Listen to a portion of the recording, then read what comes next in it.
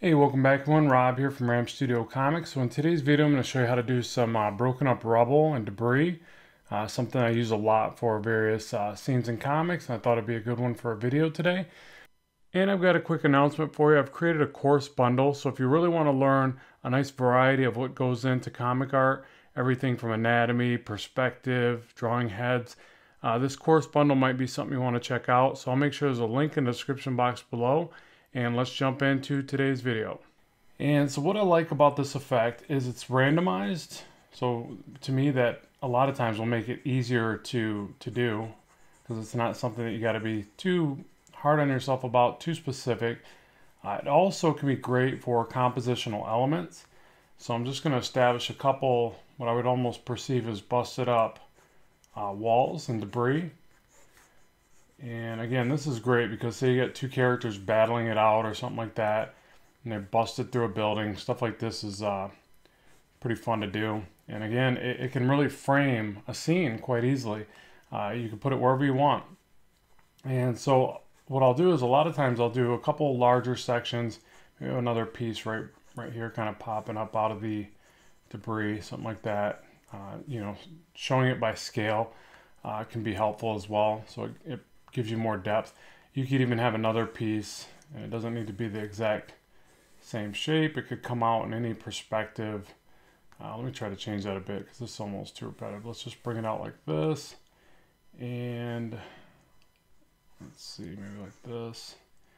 We'll have this angle a little bit steeper. Like that. Let's try that. But actually what I was thinking too is really just making this one a silhouette. So that's another thing you can do to frame out the scene and the shapes. Maybe just bring one out like this, and just you could still get this angle in there, but then just fill it in entirely. So you know, silhouette framing can be nice for your panels. So something like this, and then through here we could do like a lot of smaller little bits of rubble. And I'll be honest, a lot of times I just kind of scribble until I start to pick, you know, basically until I start to see ideas in my mind, or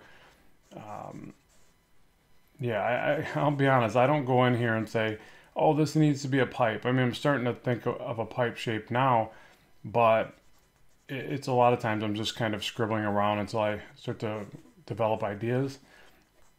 Maybe like a kitchen sink back here, that'd be kind of funny, right? Everything including the kitchen sink. So you could just draw on like shape like this, the handles, some depth down into the sink, and maybe a opening for the drain. You know, it's little things like that. And then you could cover the edge of it with more debris. So you kind of want to hide all your edges with other little broken up shapes. And then in the very back, you could have like some silhouette shapes back here, or just cross hatch them. You know, like throwing a perimeter shape back here and then cross hatch it. So again, the reason why I love this is because it's easy to do. You really don't have to be too specific. But with the rock, or I don't know if you'd call this rock. This would be a wall, so it'd be a cement or something.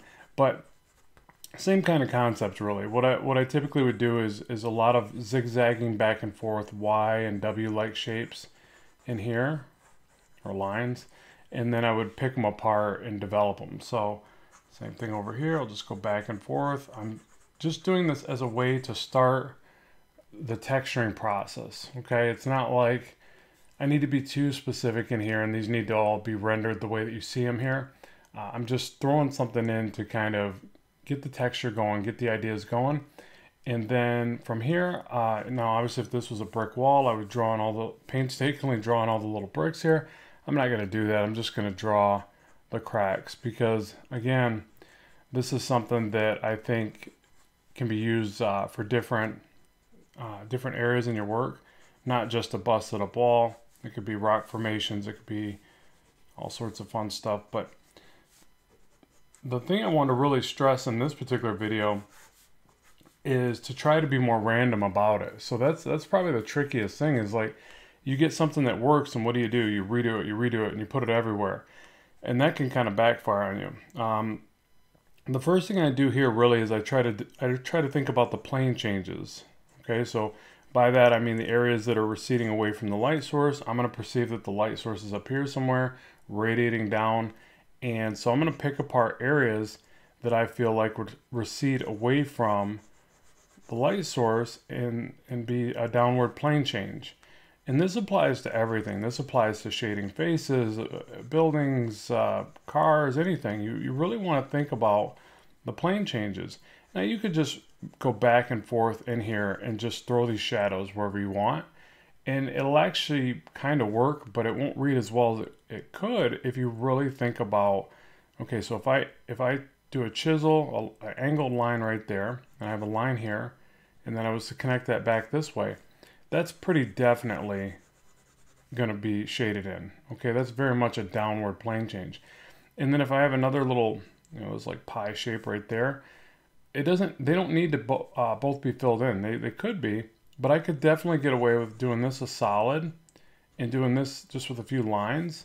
So it's basically, showing the gradation, right? And then even in here, I could have another little chiseled line, and I could put another little shadow right there. And see how I could start to really get some different things going on in this area. But I do think it helps to be aware of the sides. The sides are really going to help you show that plane change even more. So if I bring this out and a line back here, and I'll break up the line because you don't want these lines too clean. You want some little indents and imperfections as you go. It looks cooler, I think. So just like that, I can say, well, that one's going to receive some light. And then maybe over here, and then I cut into this, this side, because again, I don't want this line to be too even. Maybe that gets shaded in a bit. I'll tell you another thing that I like to do is actually start with a little bit of line work like this, and not always jump to filling everything in. The reason why is because I like to have different gradations in my work when I can. Not always. I mean, sometimes it's just helpful to really break things down into straight black and white or solid black and white. But I really like seeing how much of this stuff I can break up into various tonal values. So for me, sometimes it's helpful to just start with some really light hatching, and then I can always fill that in later. And obviously I can go back the other way. It's not like you're ever stuck with comic art. It's just like when you start inking, you realize, whiteout is a lifesaver, and you can just test things and then white it out if you don't like it and come back and do it again. And sometimes you'll get your best, a lot of times you'll get your best work that way. Even in here, as I work into this area, I want these little like indents and chipped pieces, and even the cracks. I want some of the cracks to be a little bit heavier in areas and lighter in others. And then even these like little, I don't know, dimples or cracks or whatever, but these little spots, see how I'm kind of bouncing the line in and out? I think that makes it look more interesting versus just throwing a bunch of lines like this and leaving them. Okay, so lots of different ways you could look at this and play around with different rendering techniques. Something like that, get some darker lines in there to kind of make it more pronounced here and there. Remember to take these straight lines and jag them around, move them back and forth a little bit. This looks a bit more interesting. And the other thing I tend to do is as I'm coming up this way, I'm going to do thinner lines. Okay, so as I work down into here, I'll say this area gets some light, that plane change. I'll say this area is darker. And I'm just basically going to start filling more of this in as I get down to here. So it kind of reinforces the fact that this area is getting more light, this area is getting more shadow.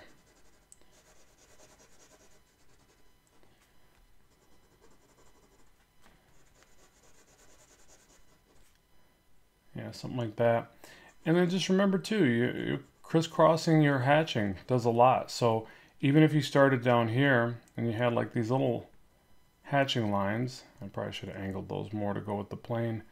Probably direct these with the plane change would probably be a good idea. Seems to always help the description of the forms when you do that.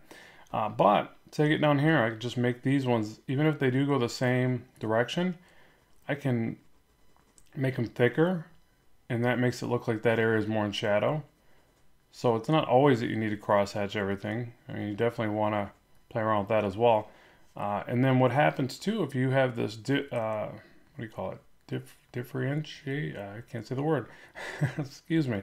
If you have these different renderings, you can easily just take another rendering, as long as it's consistently over the top, maybe at a different angle, because it always reads better if it's not too similar to a previous angle, because it gets a little messy. But look how if I shade through the entire area with these longer lines, it basically makes everything progressively darker.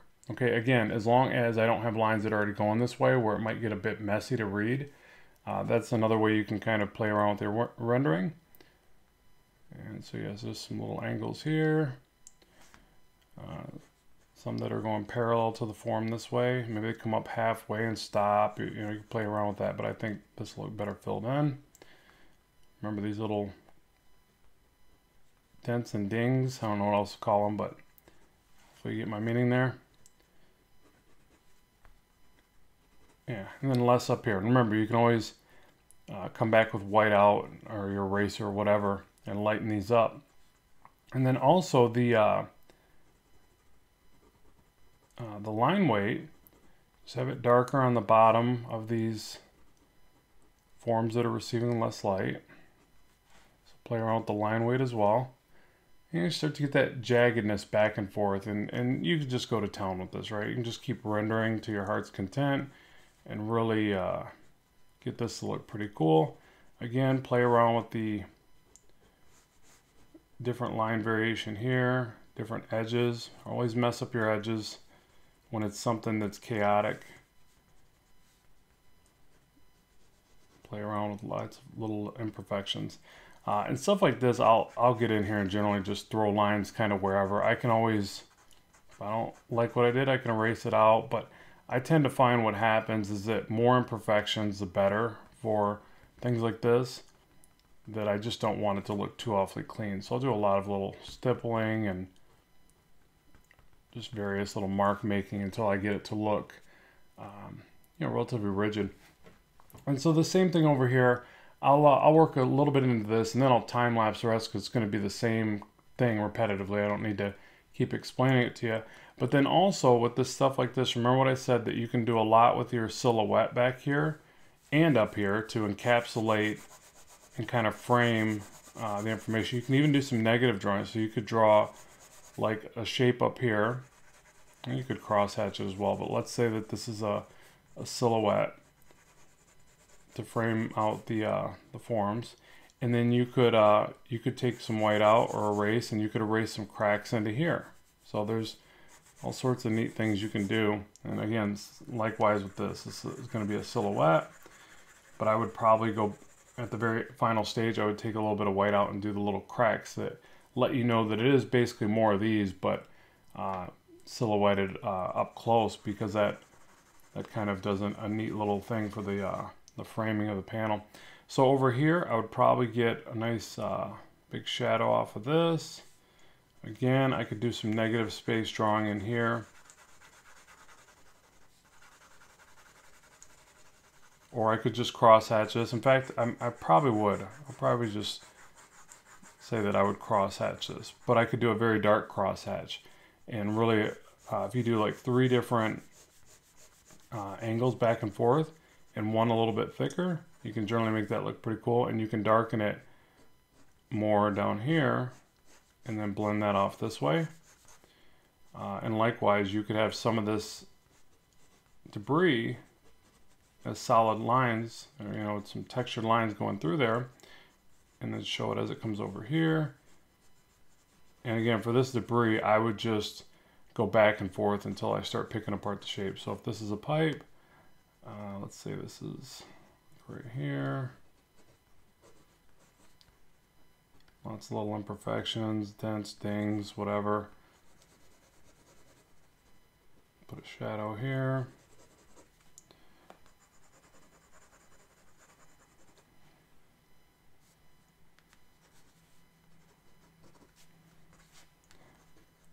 And then I would just pick apart little shapes, like throw in cylinders, You could have a board coming out of the ground or out of this debris.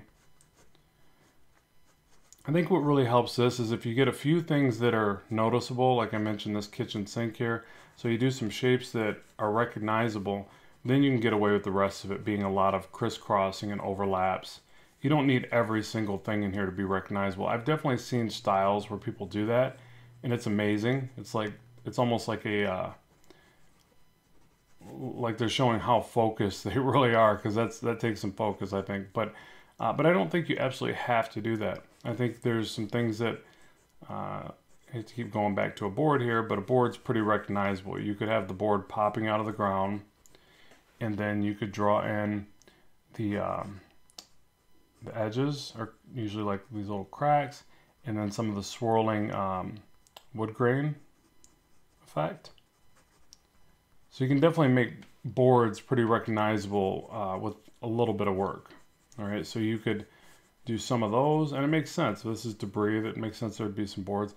Also, you can have some stuff that looks like a board, but it's, you know, it's got a sharp edge to it. You're gonna see a lot of that type of stuff, like it's busted and popping on the ground, looks a little dangerous. What else? I don't know. Me personally, like I said, I wouldn't focus too much on there being a ton of recognizable stuff. And then you can kind of start to connect all this with shadows. So let's see if I can do that. So just shade off the objects a little bit. Kind of doing contradictory light sources here, so I'm trying to go back the other way now.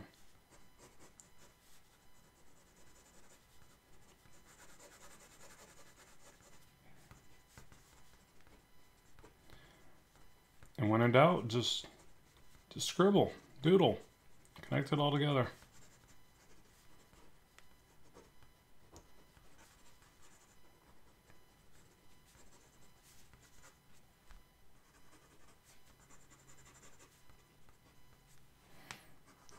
And also a little bit of rendering here and there.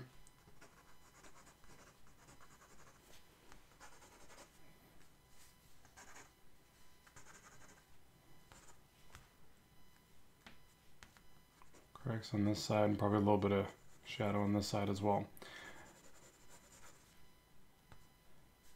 So yeah, so let me do this. That basically gets it all into place. And oh, and don't forget, you could always throw in some rolling smoke to show the fresh destruction, right? The smoke rolling off the destruction. So yeah, let me do this. Let me time lapse it now. I'm gonna repeat what I did here over here, connect a little bit more of this together. But again, the main point is just lots of little details. Some of them recognizable. They don't all need to be, at least not in my opinion. And then yeah, render away. So let's do this. Let's time lapse it and see what we come up with. Okay, so just tightening up the work a little bit more.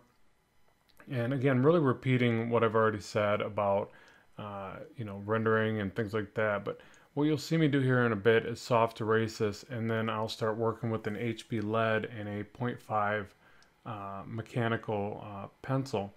And I find this to be helpful for smaller details and tighter rendering lines, so I'm not constantly having to sharpen my lead. And I do like to finish my work with a little bit darker lead sometimes. But keep in mind, this is really the same way you can jump in with like an 01 micron or whatever size you like, various sizes of microns, and you would ink the work at this stage in the same way that I'm doing here.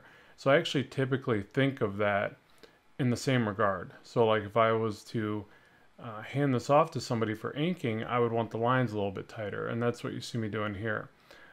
So another thing that I tend to do is I pick apart these shapes with different rendering styles.